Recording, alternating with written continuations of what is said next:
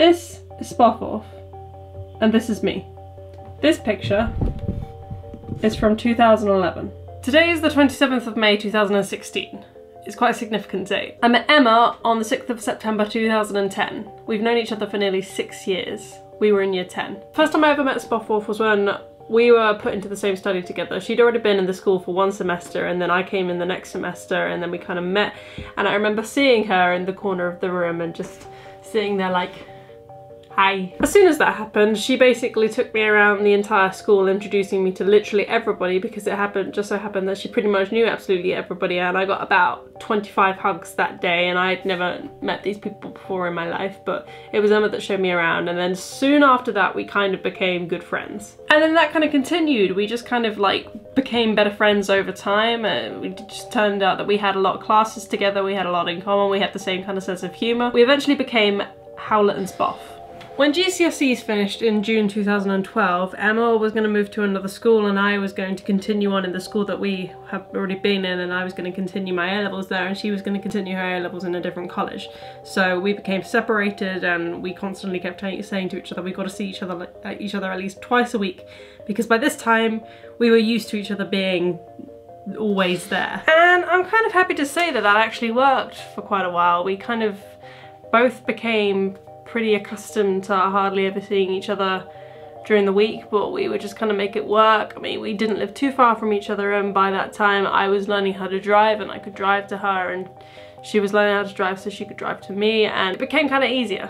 But then A-levels finished. I had got a job at a production company in Cambridge, and Emma had gotten into Lincoln University, so naturally she was going to be at least 2.5 hours away from me. So the time that we spent together got less frequent, and it kind of became worse over time, because I would always have work on, and then she would, you know, still be at uni and stuff. She wouldn't really come home that much. She'd maybe come home once every 3 weeks, which is fine. That's really good. It was alright. I mean, basically every single time that we'd see each other, we'd make the most of what we had, and we'd make, you know, we'd still be best friends, is what I'm saying. And then I moved to Scotland last year.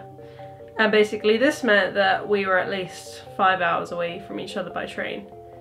And this meant that I could hardly ever see Emma, and she could hardly ever see me, and the most that we'd pretty much get was once every 2 months or something.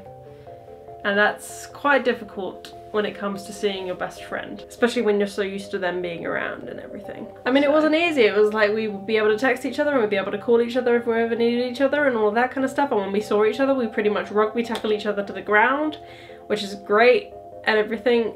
And it's just one of those things. Like, to be honest, I can pretty much accept that it's gonna happen again.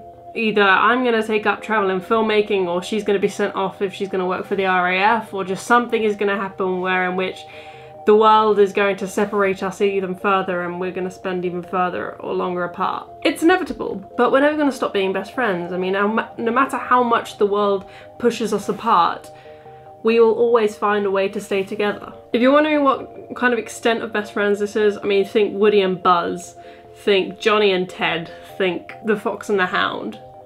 That's me and Em. We're pretty much a duo, and we have been for the past almost 6 years. So today, why it's significant is today is Emma's 20th birthday, and we've known each other for more than a quarter of our lives. Here's the thing that I was getting to. In that 20 years, I have had a lot of friends. I have lost a lot of friends, either from drifting apart or from somehow falling out with the person. Me and Em, we've never actually really been angry at each other. It's really strange when you find that one person who knows all of the problems about you and it doesn't acknowledge those problems, or finds that it doesn't bother them, then you will never stop being friends with them. So this video is for Em. 1 second.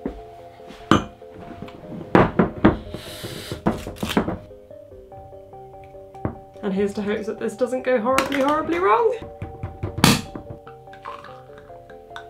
Hey, to all of the good times, sharing a study. She's wearing my sunglasses. This is true. All of the school trips together that always went hilariously. Is that okay, ready? Ah, no, they're not electric. I was having... Getting through our GCSEs in all the same classes. Go, Spoff, go! Prom. We don't talk about that. Completing the Spartan race together. running out of Prosecco here. All of those times that you let me use your house for photography and filmmaking. That time I got you a car for your 17th birthday, yeah. The trip to Prague. All those times I came to Lincoln. All those times you came to Edinburgh with me. And here is to Budapest this weekend. Been alive for 2 decades. Happy birthday, Anne. Cheers.